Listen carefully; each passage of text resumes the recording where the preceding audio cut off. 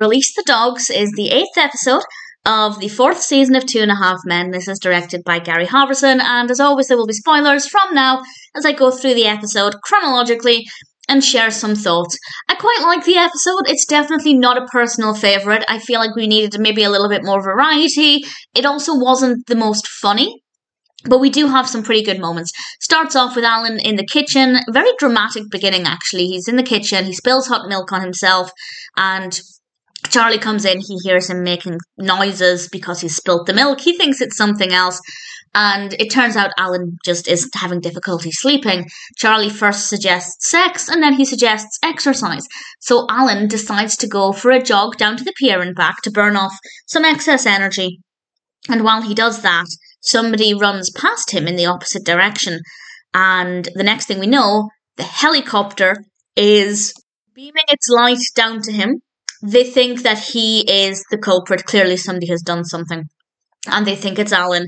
So he decides to show them where the other person is. And obviously, up in the helicopter, they can't hear what he's saying. They end up releasing the dogs. I will say, whenever they said release the dogs, all I could hear was release the hounds. And it just doesn't have the same ring to it as Mr. Burns. And the police end up dropping Alan off home. It's a very dramatic start.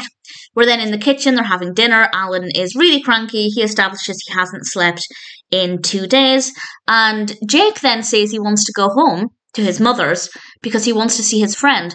And here we have another example of Jake starting to really grow up. And I don't remember this, but I kind of imagine I would have been the same, where you get to a certain age where you'd rather be with your friends than with your parents. I feel like that's inevitable. And in this season, we really do see Jake starting to grow up quite a lot. And then it turns out Alan goes to wake Charlie up to watch Jake and his friend. His friend actually came over. So, best of both worlds, Jake gets to spend time with his father and also his friend. Alan goes to see Dr. Freeman. I feel like it's been a while since we've seen Dr. Freeman. I could be wrong, but I really like the character.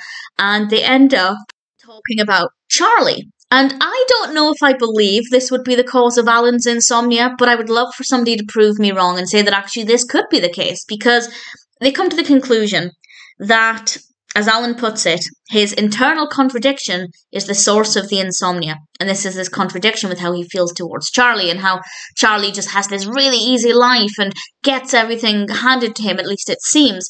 And Alan seems to think, yes, if he just confronts this feeling, then it will cure his insomnia. And I don't buy into that in the slightest, but I'll come back to that in a little bit. We then see Jake and his friend Taylor. She's played by Melanie Abramoff, and they're sitting on the sofa with their laptops chatting to each other on Instant Messenger or something similar, which just, I miss MSN. I don't think they were on MSN, but it made me really miss MSN. I feel like it's time for MSN to make a comeback. I am talking about MSN Messenger or Windows Live Messenger. I feel like it was replaced by Facebook. People started to message on Facebook instead. But I feel like it's due a comeback. This is irrelevant to my enjoyment of the episode. But it brought that back to me. So I thought that was rather good fun.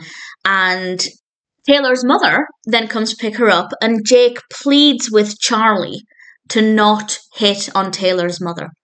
And Charlie agrees. And then he opens the door, realises Taylor's mother is very attractive, and breaks that promise. Not a good look for Charlie. And Jake is really annoyed by this. So Charlie comes up with a compromise, which isn't acceptable. But he tells Jake, I'll give up Taylor's mom in exchange for you washing my car once a week for the next month. That's not how this should go, Charlie. You broke a promise. You're in the wrong. You don't give Jake a compromise. But nevertheless, Jake agrees. And I'm really surprised, actually.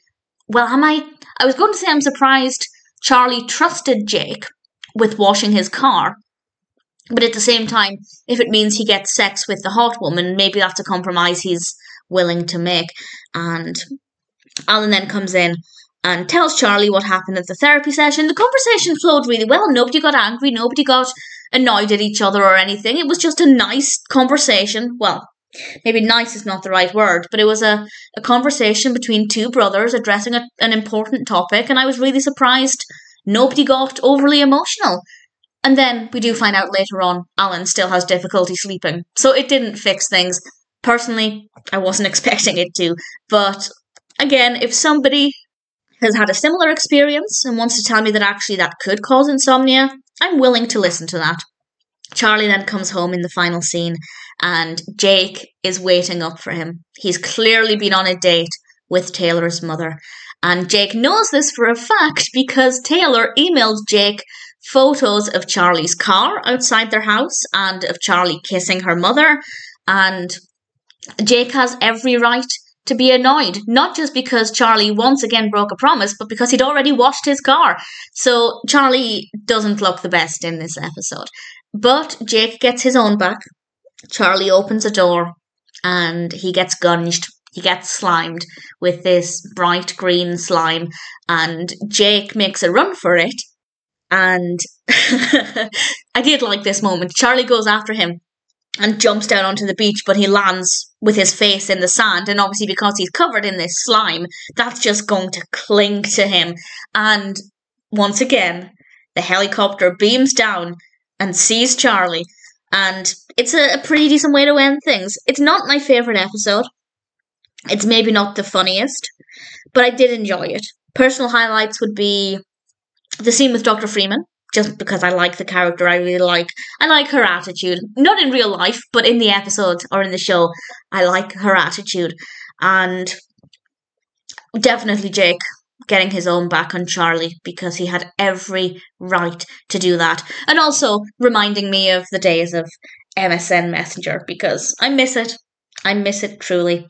Although that being said, I don't really like to talk to people that much, so maybe I wouldn't like it anymore. I still think it should make a comeback. Either way, this episode is maybe not the best, maybe not the strongest, but Release the Dogs is still a pretty decent episode of 2.5 Men.